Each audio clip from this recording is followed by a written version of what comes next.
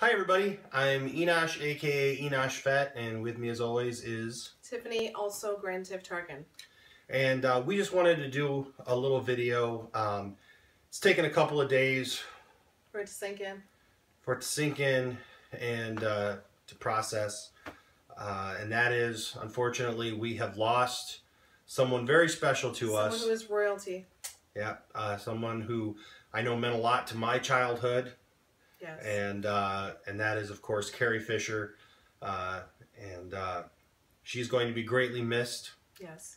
And we are very sorry to hear of her passing, and then, of course, of her mother, Debbie Reynolds. Yes.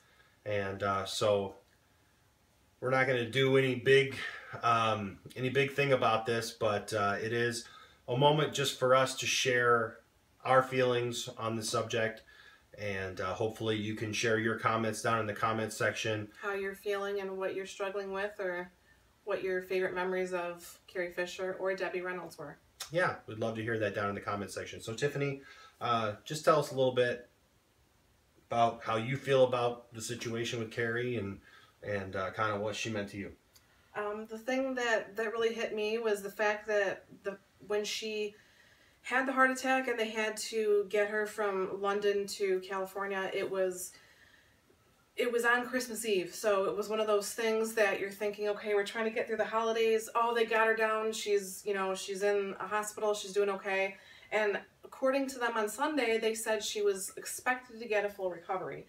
So when she did pass away on Tuesday, it was very sad and a little unexpected when we thought she was on the upswing. It was one thing that we didn't expect. We just kept thinking and praying that she would pull through and that we'd still have her for many more years, considering that she is only 60 years old. Yeah. So I will say Carrie, along with Margot Kidder, who played Lois Lane, were my two childhood crushes. Of course, Carrie is Princess Leia, and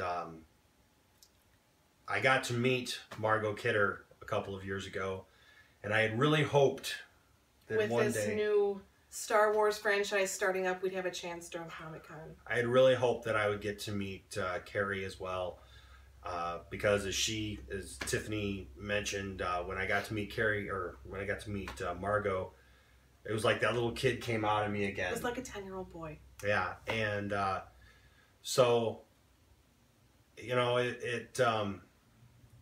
you don't realize, I mean, I know they're celebrities. We don't know them personally, but they're a part of our lives because we watch them on movies, TV shows. She's even the voice on Family Guy for Peter's boss. Yeah, she's, I mean, Carrie did so many things in her career, and she fought many struggles and battles. And I guess for me, it reminds me of that because my mother has had problems with drugs and alcohol and various mental issues, and I lost my mother this year. And in many ways, there are many ways that I can see my mother a little bit. Pictures as she's gotten older. Yeah, with both Margot and with Carrie, and just some of the when they were at their lowest, and some of their things that they struggled with, and she was even estranged from her mom, who she was so close with at the end, just from going through her struggles. And so it. Like I said, I know we don't know them personally. We didn't know Carrie personally, but somebody, I've spent many hours watching her in various movies and TV, and somebody that I introduced my kids to. Yes. My kids love Star Wars. I think it was just like when you told Leah Thompson when we met her that even though we haven't met you, you have become a part of our family. Your movies are a staple in our family. Yeah. Our kids have seen you through this. They will continue to show their kids and their grandkids, and I feel the same is true with Carrie Fisher as well. I am just so happy that she was able to come back and be in episode 7, and she had finished her work on episode 8. And I know that some people don't want to really talk about this right now, but it does bring up a lot of questions as to what episodes 8 and 9 look like. They've got about a year before episode 8 comes out. We know we lost Han, and that's a fictional character, that we were, you know, attached to, but this is a real person. And yes. so, you know, if they weren't going that way, now they have to. Are they going to have to do reshoots? Are they going to have to change it up? You know, it'll be interesting. I just hope that whatever happens with episode 8, whatever the story of episode 8 is, that it does give her a proper send-off. Yes. Whatever the story is. I mean, closure as Leia and as Carrie. Movies are movies. And I know a lot of people don't want to talk about those kind of things, you know, about the stories, you know, of these movies and whatnot. But those are the things that made us fall in love with her. Yes. Those are the things that made us want to invite her into our homes and into our hearts. And so I hope that with episode 8 being her last movie, yes, that it is in some way a grand send-off for her, and that they're able, that if the character wasn't to you know, pass in episode 8, that it will be written well. Yes. You know, and that it'll have the right kind of impact for the story moving forward. So,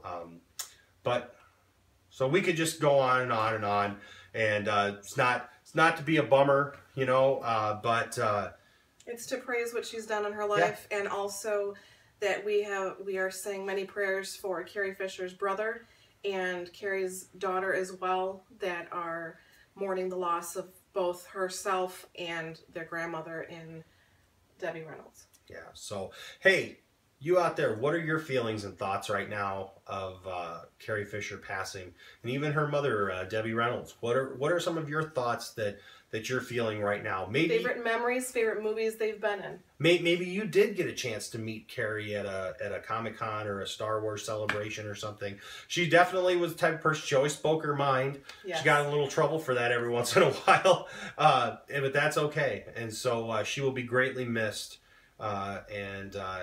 She'll definitely be missed in this household. Yes. And it's kind of cool, because my sister isn't even as big of a Star Wars fan as I am. It really wasn't for that reason, but she actually just named, a little over a year ago, named my my little niece Leia. And so it's a cool testament. Force is strong with that one. It's a cool testament to Carrie's work and life, that she leaves a great legacy behind. Yes. So let us know what you think down in the comment section. And until next time, I'm Enosh, aka Enosh Fett, and along with me, as always, Tiffany, also Grand Tiff Tarkin. We'll see you next time. May the Force be with you. Bye-bye.